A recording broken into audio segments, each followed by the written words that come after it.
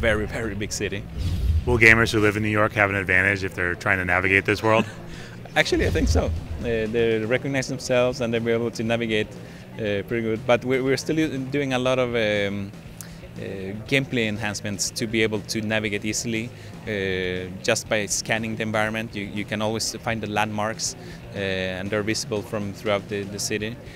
But also through the UI, we have this very innovative map where you can access the map at all times, and you can see a 3D recreation of New York, and you can easily find where you need to go. New York's also known for taxis and subways. Will there be transportation beyond on foot? I don't want to talk too much about the features of the game, but what you've seen in the game is almost what we have. So that's. And for those who aren't familiar, just give us the basic story of what's going on in this world.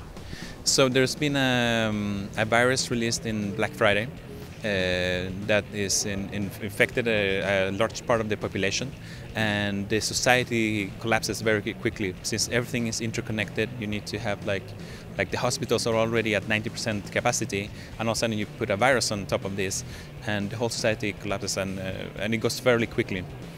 So there is this agency called the Division that is prepared for this type of event when this type of catastrophe happens, and the agents are being activated at the moment when there is something called Directive 51, where the president takes control, almost in a dictatorship kind of control of the country, and the agents get activated, and he's like, there is no chain of command anymore, so they are directly under the president to be able to follow the mission, and their mission is to save what remains, because very quickly in a situation like this, the whole country could just disappear, or just everything could go into chaos, and you have these agents to be able to stop that.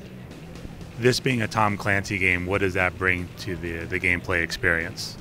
So we did a lot of research on Tom Clancy very early on, and if you look at the books, it's very often based on real people, on civilian guys and so on.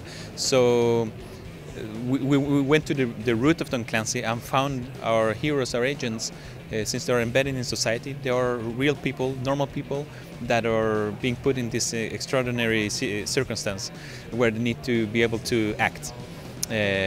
So that's one part. The second part is the authenticity, realism, in a way that it's like, I mean, you have military shooters, but not many are as realistic or as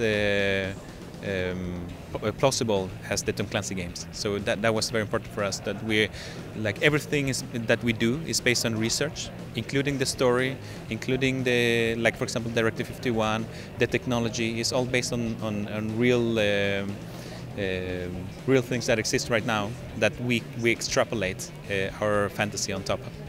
When it comes to the next generation consoles, what's it been like developing for them? So for us, it's been amazing, because all of a sudden we get all this power that we could never do before.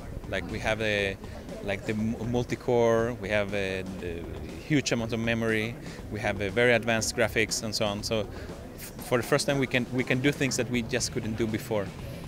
So for us it's been great. What excites you about this being the first generation of games we're seeing on that, and where next gen can go in terms of opening up your creative powers? So for us it was, when we started, we already said very early on that we would do a game that was for next gen only. We didn't have to take into consideration on the last generation or the constraints that existed. So we could do the whole game and the gameplay and the game design based on not following the previous constraints, but the new constraints that the consoles have. So it's like removing like a layer of constraints when you don't have to think about like polygon counts as you'd had to do before, or the amount of AI, or the scale of the world. Some things just disappear, and you can build based on that from the very beginning.